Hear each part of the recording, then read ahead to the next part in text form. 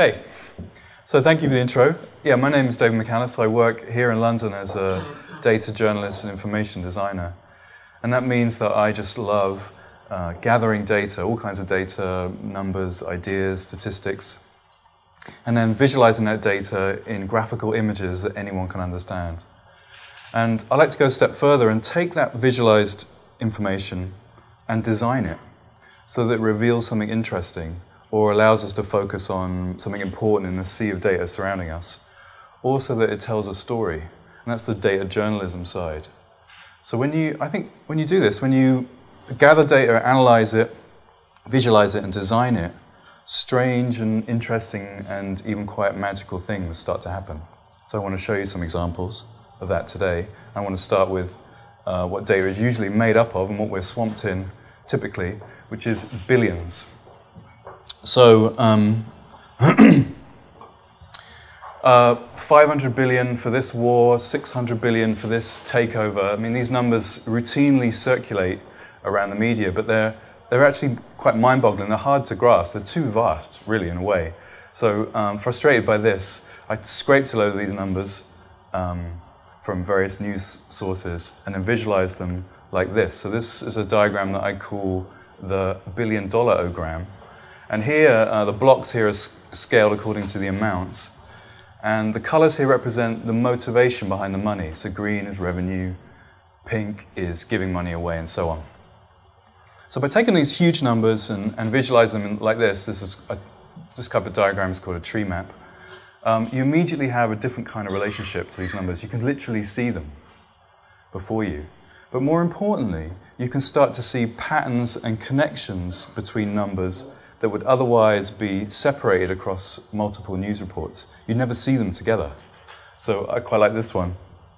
This pink block in the left here, this is how much is given by the American people to charity every year. Very generous people, the Americans, 300 billion a year. And you can contrast that with the amount given in foreign aid by the top industrialized nations, this little block down here, just 120 billion.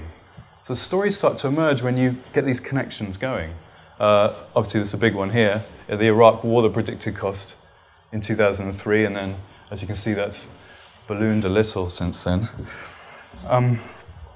So visualizing it turns the information into an information map, and then you can start deriving insight, patterns, connections, the interesting stuff. I did a similar thing for the UK budget. This is the UK budget. I was slightly less interesting because it's a bit more local, but I wanted to see that our budget deficit here in the UK, that's the black hole in our finances, £175 billion. And as you can see again, in contrast, it's bigger than we earn from income tax every year, 152 billion. So that's one hell of an overdraft that we're struggling with. But we're still here a little bit in the realm of billions. We're still celestial. I can't quite get my head around these numbers. I can't quite relate to them. So I wondered, is there a way I can convert these numbers into something a bit more understandable, a bit more easy to relate to? So I took the same numbers and converted them into this metric. So these are the same numbers, but now how much I contribute as an average taxpayer per day to these various silos. And the thinking here is, well, I don't know exactly how much I spend a year, maybe not a month, but I definitely know how much I spend a day. So it's a number I can relate to. It's a data set I can relate to. And as you can see, the NHS, the free health service here, costs about £9 a day if you're an average taxpayer. Museums, 3 pence a day, quite reasonable. And Scotland, £2.93. Any Scots in? Good. Always best to check. So, maybe independence might be good value. So that, as a data journalist, I'm trying, whenever possible, to bring this data down to earth so we can start to relate to it and start to unveil its stories, start to understand it a bit better. When I created this diagram, back to this one, I couldn't quite get these connections out of my mind. I became quite fascinated with them. So I took them and had a little play and created a little animation, a little film, based on these connections, and I'll show you. It's called Tetris.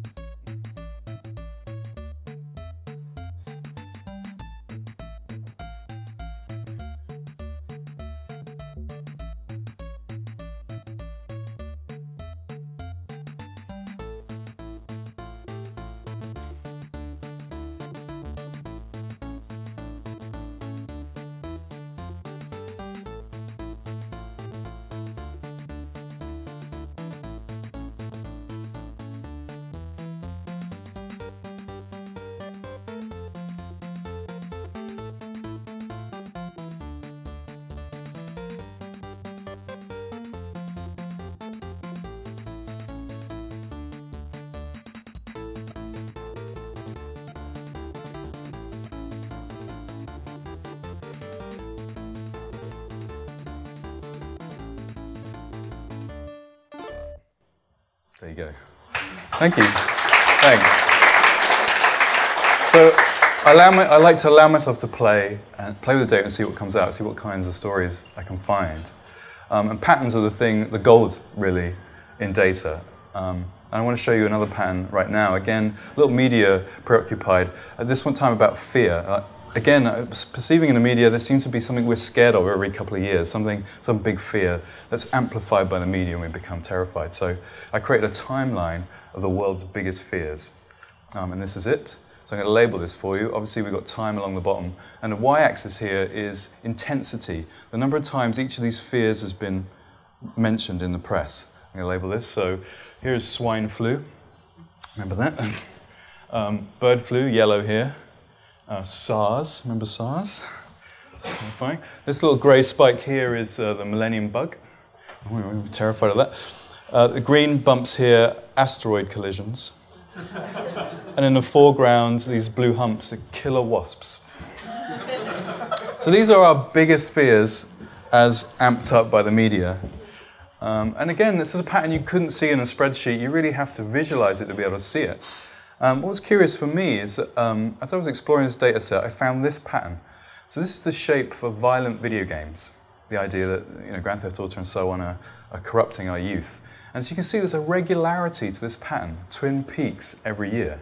And if you look closer at the data, you can see these peaks occur in the same months every year. So in November, April, every year, there's this resurgence of fear or this spike in concern. And I don't know why exactly, but I've got a few theories. November, I'm thinking Christmas video games come out. There's usually one, the press the lights on. April isn't a particularly massive month for video games. But I wonder, there is something that pushes that fear up into the group mind. Does anybody might want to guess what that might be? Daily Mail. Daily Mail, yeah. The Daily Mail, exactly. It's just the sole engine of fear. It's true. Actually, it's a little tragic. In April 1999 was the Columbine shooting. And that school tragedy was linked to violent video games. And since then, there have been court cases, retrospectives, even copycat shootings. So now when one is mentioned, violent video games, the other is closely mentioned alongside. So the two push each other into the memory, into group memory, as it oscillates down the years. So the patterns are lurking there in the data for us to find, unusual and unexpected opening questions. There was another one in here that I saw that I didn't notice initially, but you see how all the stories, they die away a little bit to the left and then they begin again. There's a gap. And if you look closely at where that gap begins, it's around about September 2001, when we had something very real to be scared about. So that's the promise. That's the promise of our Caesar data that we're sucking in through our APIs and trying to get business intelligence out of them. And they form landscapes. I want to show you another landscape now of data. This next image went a bit viral, so if you know the answer to this next question, don't say, and let's just see, let's test your minds right now. I want to try and guess what this data set might be. What peaks twice a year, once around about Easter, then just before Christmas, has twin peaks, or little peaks coming out every Monday, and then flattens out in the summer. Any ideas?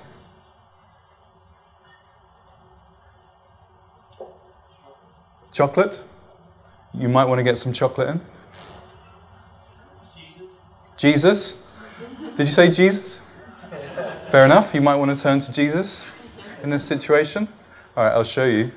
Let's see. So, most common breakup times. We scraped quite a few, maybe hundreds of thousands of Facebook status updates, and this is the pattern we found. An odd peak around April Fool's Day. Not sure what's going on there. People rolling out bad weekends, we're thinking on the Mondays, self-reporting. A clear out before the summer, because you want to be young, free and single for the summer. And then the lowest day of the year, of course, Christmas Day.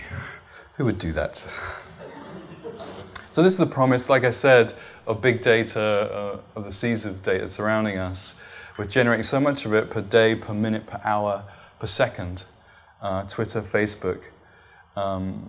It's leading to this phrase that I hear quite a lot, you may have heard it as well, that data is the new oil.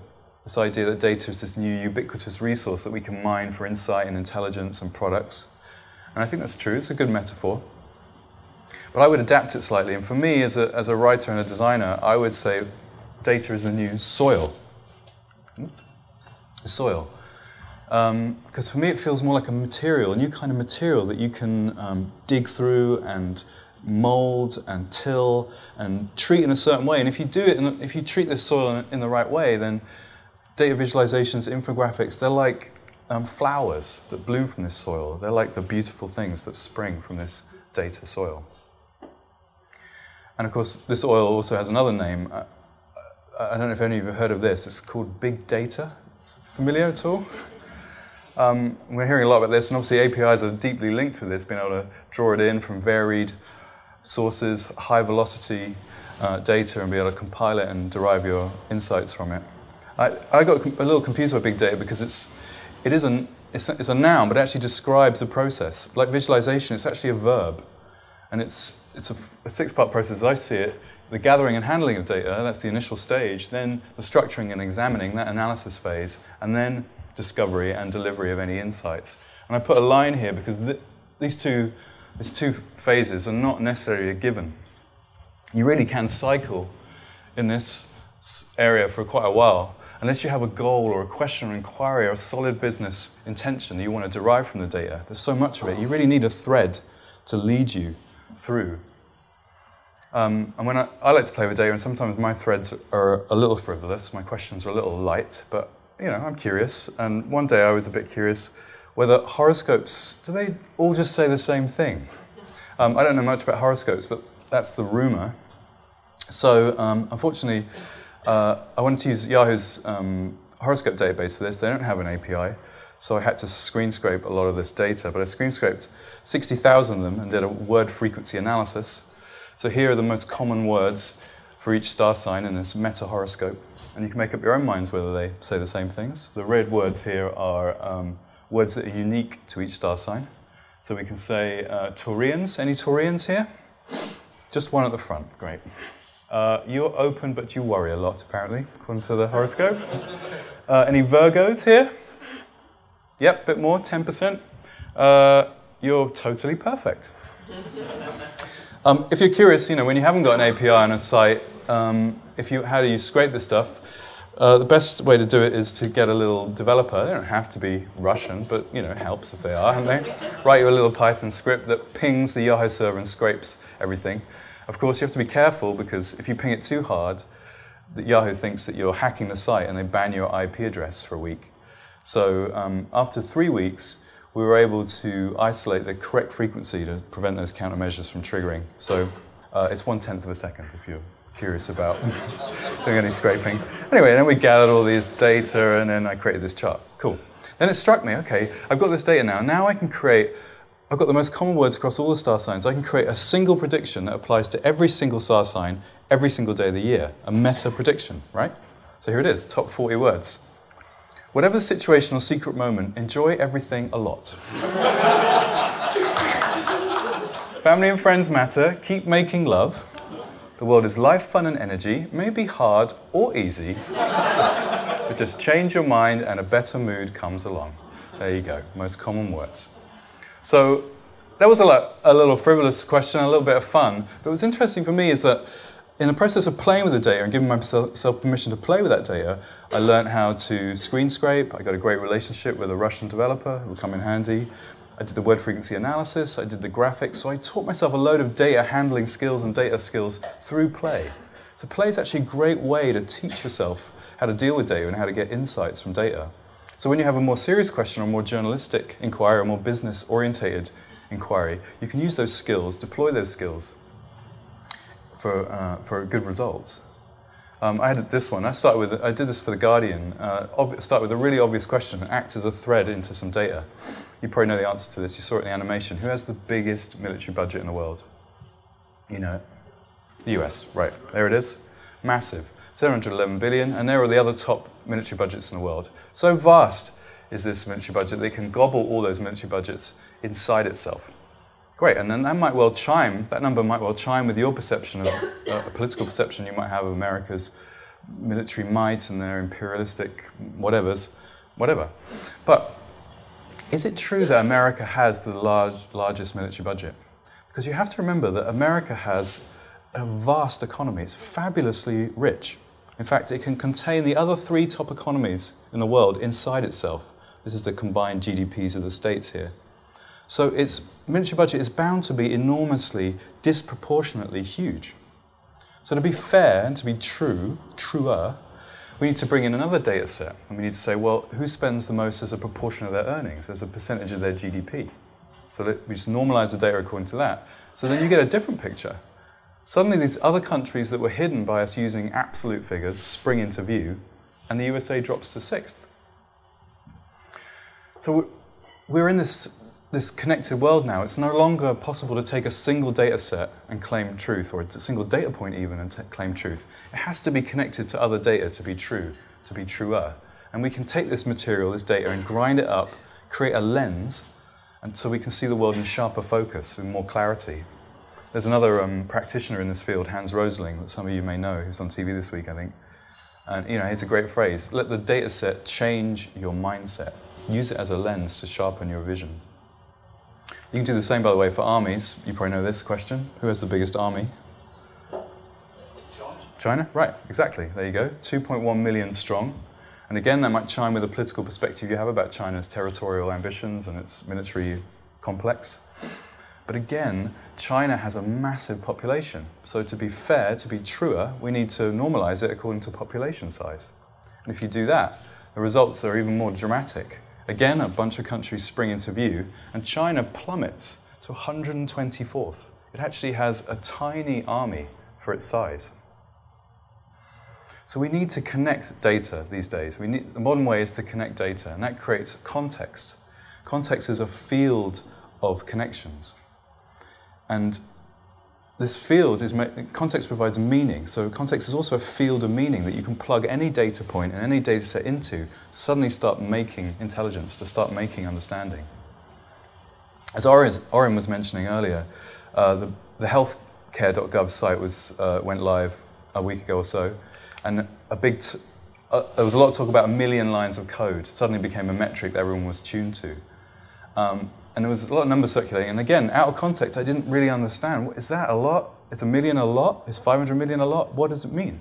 So I gathered a load of these numbers together, and it created a little interesting retrospective into the history of code. So here are some code bases, how much code there is in certain things. There's your 1 million lines. A bacteria, if you count base pairs, is about 2 million. The most complex climate model in the world is coming in around about 1 million lines. An F-2 fighter jet has 2 million. Jurassic Park, we were told in the film, runs on 2 million lines of code. Pretty impressive. The Hubble Space Telescope is about 2 million again. The Unreal Engine, a 3D games engine, similar. Windows 3.1 in 1992 had 2 million lines of code. Was that a reason why it was so rubbish? A US military drone is about 3 million. Current version of Photoshop cresting 4 million. Okay, so we're on a journey now through 1 million lines of code. Let's see if a look. We're getting bigger. Just the DVD player on the Xbox is nearly 5 million lines of code. The Curiosity rover is currently trumping around Mars, a similar amount. Chrome is coming in about 7. Windows NT 3.5 in 1993 was, 8 million? The Chevy Volt, the latest electric car. Android, you can see, cresting up to 12 million. The latest Boeing avionics system is 14 million. And the latest fighter jet from the US is coming up to 24 million. So we're getting bigger and bigger. Who's going to win this? Office 2001, 25 million lines of code. The latest version, a little larger. The Large Hadron Collider, the biggest scientific object in the world, is about 50 million lines of code.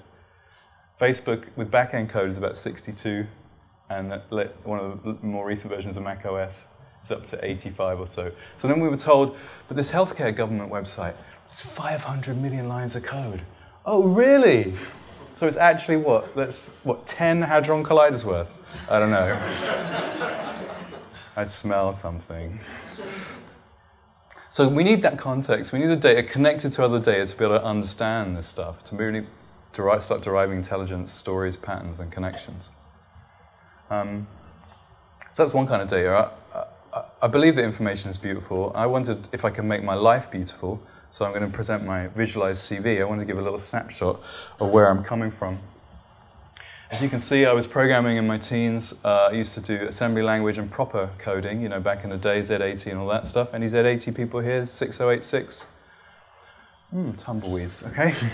I love video games. I wrote about video games and then technology for Wired and so on. Got into online, worked in advertising for a while, learning the power of the visual image. And then, as you can see, I've just been designing for a few years, not long.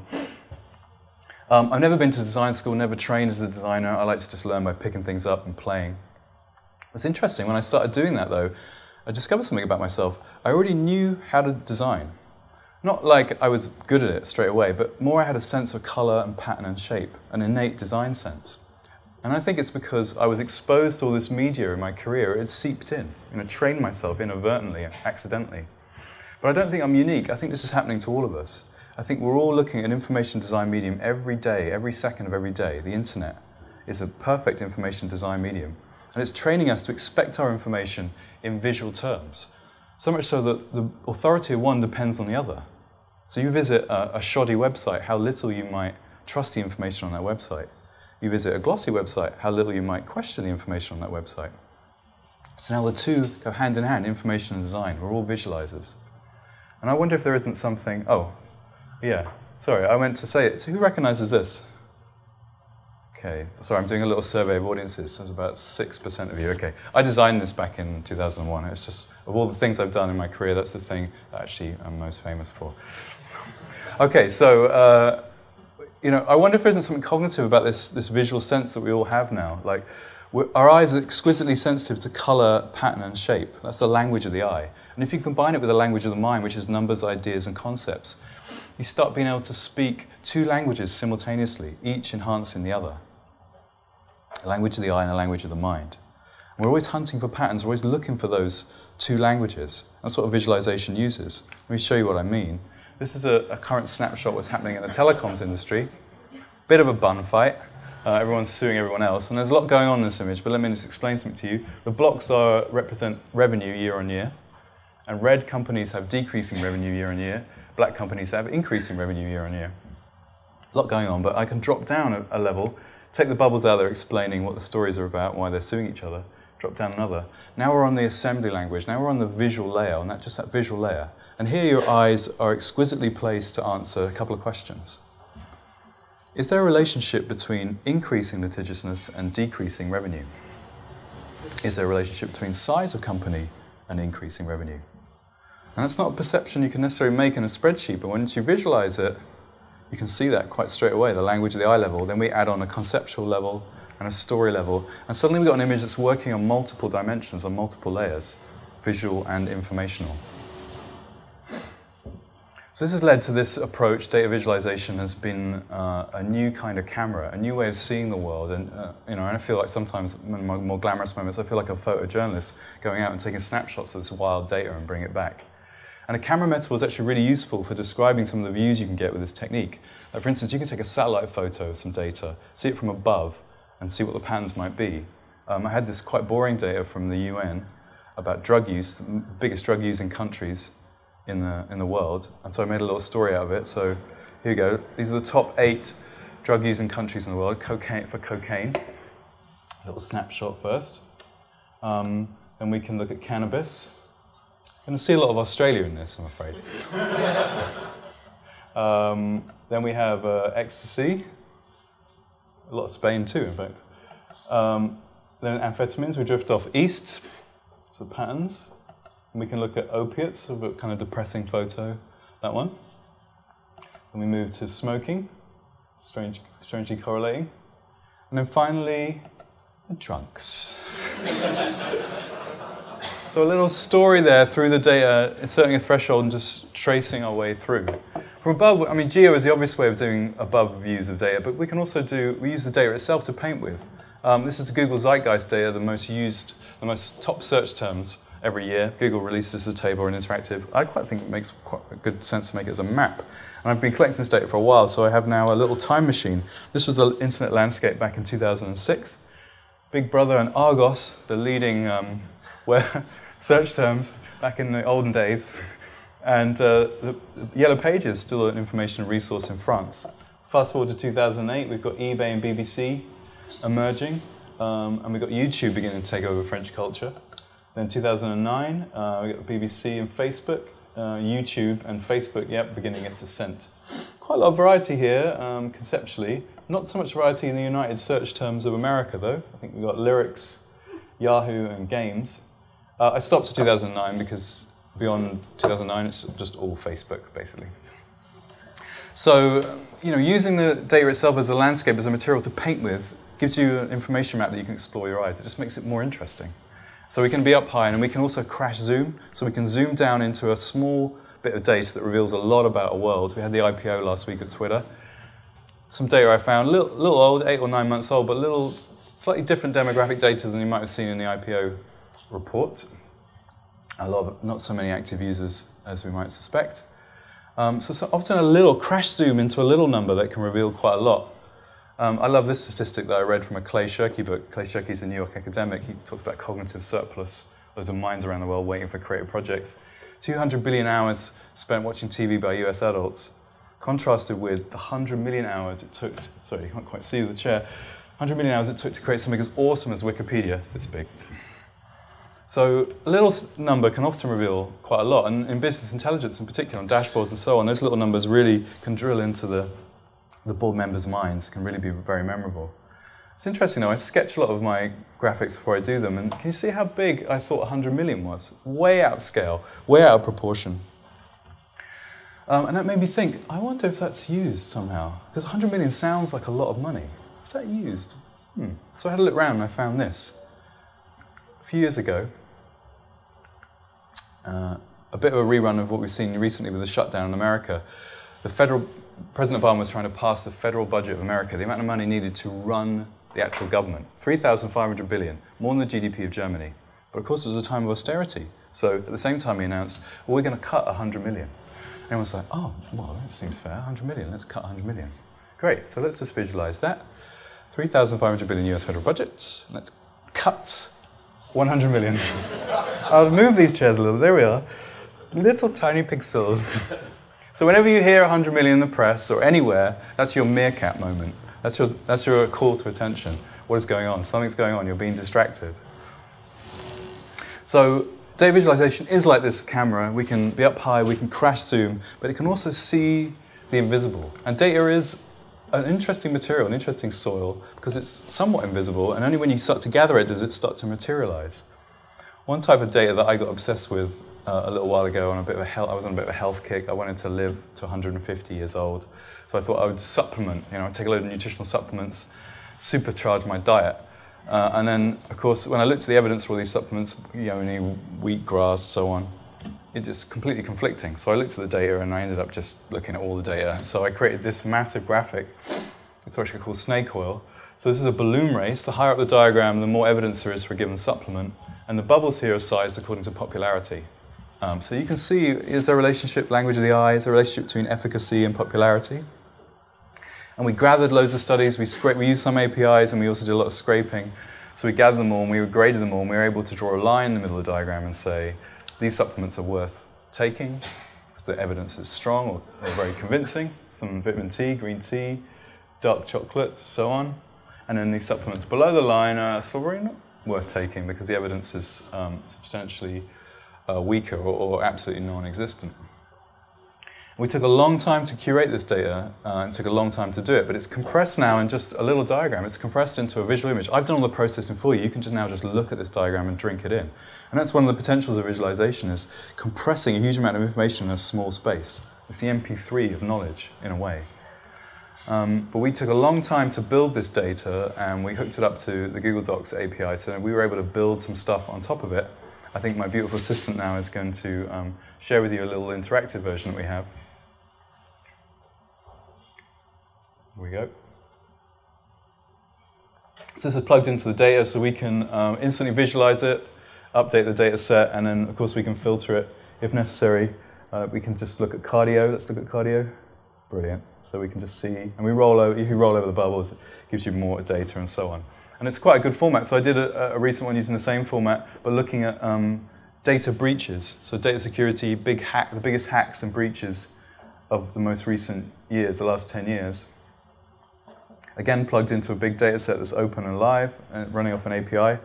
And then you can see these are the biggest data breaches of the last 10 years, some massive ones there. And we can filter by tech, maybe. Let's have a look. There you go. You can see the recent Adobe hack, 38 million records lost. And we can scroll down and so on. And so we're given an opportunity, not I had to play with this data to create it, but we give opportunity for audiences to play with the data, internal or external. You can use it, build a product on top of it. Right, so interactivity is a new frontier. Another type of data that's really important and really vital to not forget is qualitative data. So this is the people's ideas, and sentiments, feelings of your customers, your users, your staff. And it also lends itself to visualization. I'm going to use the example of the political spectrum. It's a graphic I created to try and understand where each side stands on the political spectrum. And it's a concept map, so it's made up of ideas, actually, and how it shows how they percolate down from government into individuals and back around in a big cycle. And it's a great way of seeing, through contrast, how where people stand, where you might be on this particular, locate yourself on a political spectrum, different notions, different ideas. What's interesting for me, let's go back a little bit, when I was creating this image is I really found, I'm a journalist, slightly left-leaning, and I found that I really wanted this side to sound better than that side. But I couldn't do that because part of a visual graphic is you have to be balanced, so you create a broken image, a lopsided graphic. So as part of my process, I had to really get into this side and really honor the perspectives in this side. And it wasn't too uncomfortable because ultimately I was just looking at an image. And ultimately, that isn't as uncomfortable as hearing somebody's political views and feeling I have to defend against them. And there's a clue in the language. When you can see, I see what you mean. Oh, I see what you're thinking. Seeing and understanding and relating seem to be part of the same process, seem to open up the mind. And that's one of the potentials of data viz, I think, is to open the mind and allow different perspectives in, to be able to see new kinds of data. And there are many new ways of visualizing data, as we saw the Gartner boomerang, was one I haven't not seen before, and new old ways of doing it. For business intelligence, for storytelling, for analysis, for analytics, all different types of roles. So I encourage you to play and allow yourself to play with your data. And I'll leave you with this, just a little meditation I had on what might make a great visualization. So for me, it's the best of information and the best of design when you combine them best. So really good information, integrity, great data, really well structured, really good data, combined with interestingness. So back to that question, a really good question, a really good inquiry, a really good business goal to actually charge your inquiry. The best of design, functional, easy to use, iPad-ish, beautiful. And then form, it looks good, it's colorful, it attracts and has impact and memorability. And I think when you combine all these things, in the middle you might get something that is an ideal, perfect data visualization. And when I say information is beautiful, I mean it in these 4 different ways, because there's a definition of beauty in each of these domains. Really good data, really well structured, that's beautiful data. A really great question, a really good inquiry is interesting. And interesting is the mind's word for beautiful. When the mind finds something captivating, it's interesting. The sensation is interesting. And then it's easy to use and it's beautiful to use. It's a beautiful experience. And then finally, the traditional notion of beauty, aesthetically beautiful. So information is beautiful combines all those things into one thing. Beauty of data, beauty of gathering it and analyzing it and making it into stuff that you can share. So, thank you very much.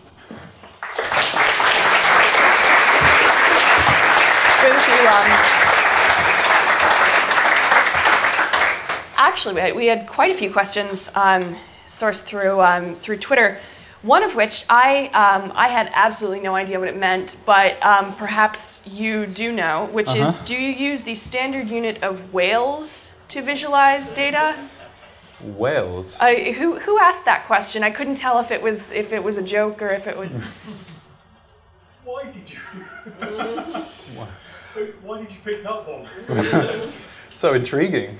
Whales. Yeah, I wasn't sure if that was perhaps some data visualization term that I didn't. No, so like every 3 minutes. Okay.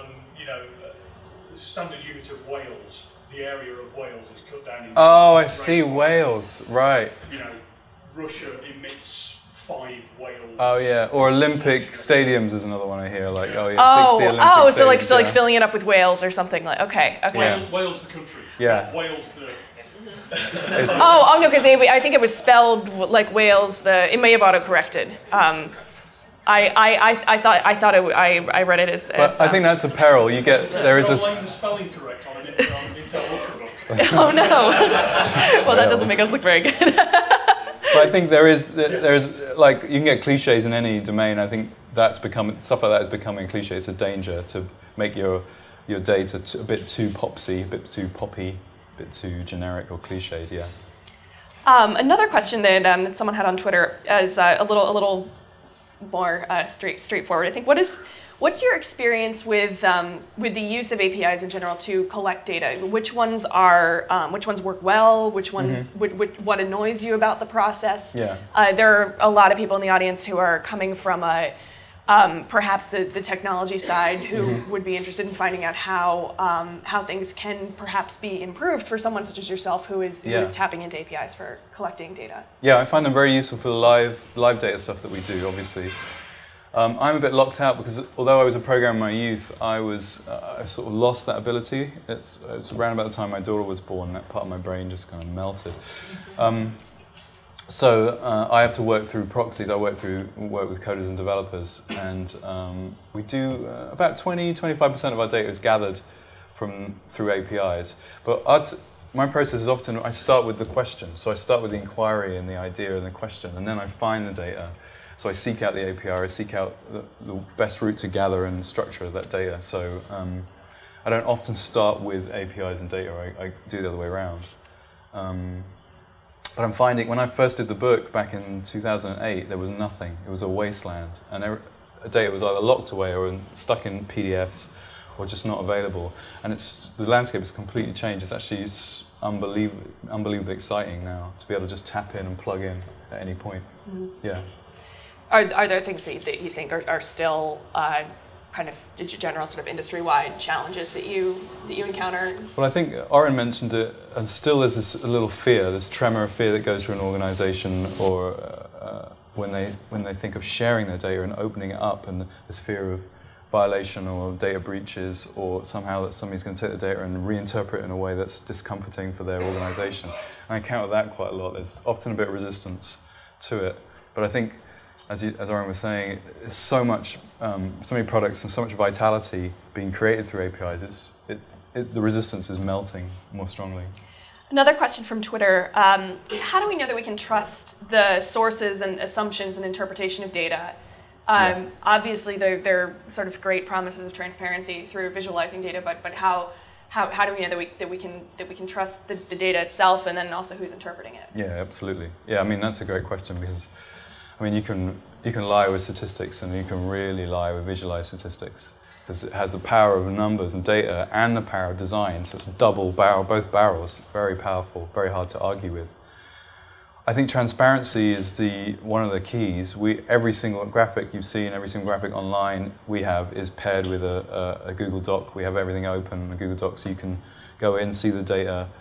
And even we catalog our process as well, so you can see the decisions we've made at key points, so we're as open as we can be without slowing ourselves down.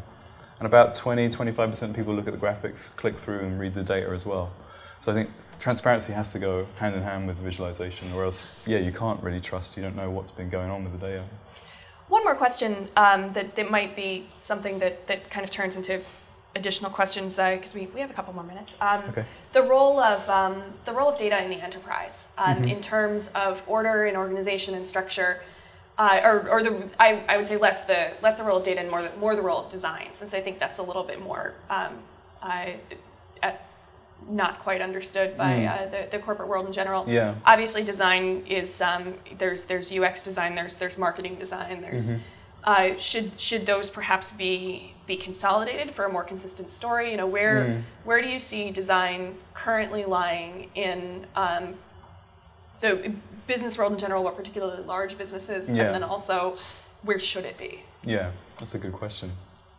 there is quite a bit of debate in this realm in the business intelligence world around visualization, how much design should be involved. It's quite maybe more of a conflict, I would say, than a debate. There's a sense that in internal communications, visualization should be utilitarian in their approach, so they should be just very functional, not too designery, and convey the maximum intelligence as succinctly as possible to whoever needs it. But my feeling is it's really a battle for attention. If you share something externally, public, you need to get people's attention, but also you need to get attention internally, or horizontally from your teams or your staff, but also vertically to the board or whoever. So all these people are looking at visual material all the time, and they're trained, as we were seeing, to just be drawn to stuff that's colourful and interesting, and your image, your visualization competes with that, competes with everything that's out there. So there's no sense in not designing something to sharpen its clarity or to make it more impactful or memorable, I think. It's a big step for an organisation to make, because obviously it takes an additional amount of time, but I think it's worth it, because it then just has more power and transmittability within your organisation or publicly. And if you design something really well, there's no reason why it has to stay internal. It can go to marketing, it can go outside the industry or outside your organisation. It can be used in lots of different ways, lots of different media. Cool. Bonus question, most surprising thing, maybe it was the 100 just how small 100 million thing is, most surprising thing you've ever discovered by assuming one thing and then putting it in context through visuals? Yeah, I mean, the Twitter thing quite surprised me. I didn't realise how many bots there were on Twitter. Yeah, 500 million lines of code, I couldn't believe that how much capital was made out of that number and how utterly bogus it was. So, yeah. Who made it up? It was in the New York Times. It was a number from the New York Times. Oh, wow. Yeah, so... Yeah, that's kind of embarrassing. Yeah. Have they been? Were you the one who kind of called them out on it, or was somebody else? Yeah, I think the image went round quite a lot. I'm sure other people were scoffing, but I managed to sort of put it in context so like this is people like can make up their own minds. 3 large hadron colliders, or something like that. That's one hell of a website. Yeah. Anyway, thank you very much. Thank you. Thanks for those questions. Great overview today.